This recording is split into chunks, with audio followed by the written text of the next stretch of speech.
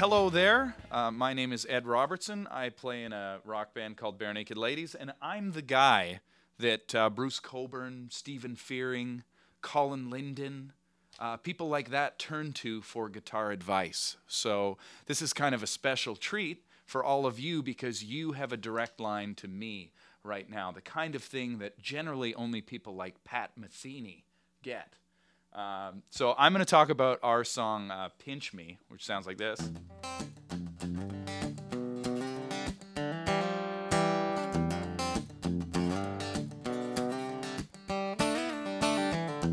So that's kind of the intro part of the song. And as is typical with many of my songs and my style, the secret isn't here. The chord structures and the fingering are actually quite simple. All the technique is in the right hand. Steve and I started the band as a duo, and it was just acoustic guitar, so it was important to have a lot of rhythm and a lot of tonality coming from the right hand, and that comes from palm muting and letting certain things ring and stopping other things. So what you see is actually an extremely simple fingering. So the first one is kind of an F9 add 11 chord, which I use on just about every single Barenaked Ladies song. Alan Fogel pointed that out to me. Then it slides up to a G, and then up to a C.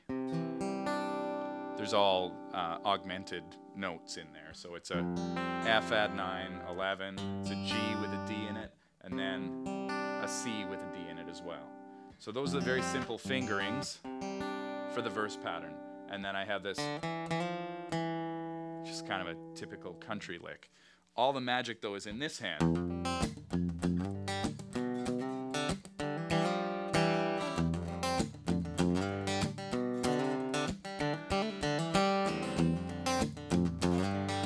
Fingering's very simple, but it's all about keeping the rhythm with your right hand. It's the perfect time of year, so on and so on. Then it gets to, just before the chorus, you get a D over F sharp. It's colder than it looks outside, like a dreamy November, but it's gone when you try to scream, but it only comes out as a yawn when you see the world beyond your front door. So the chorus is just pretty straight ahead strumming. C, G, both have this added D in it. Then that F9 add 11 to D over F sharp. So that's the first part of the chorus. Back to the C, G,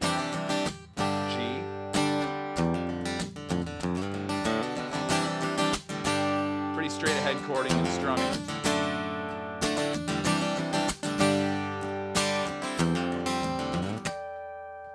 So that's it.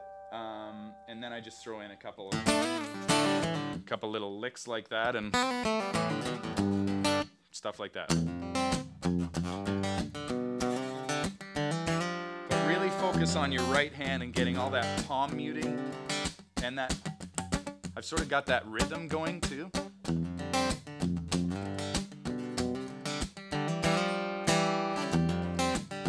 This is really the most important hand. When you start learning guitar, everybody thinks it's all about the fingerings. It's about the picking and strumming. So I hope that's helpful for you. I'm Ed Robertson, and I am the idol of guitar players everywhere.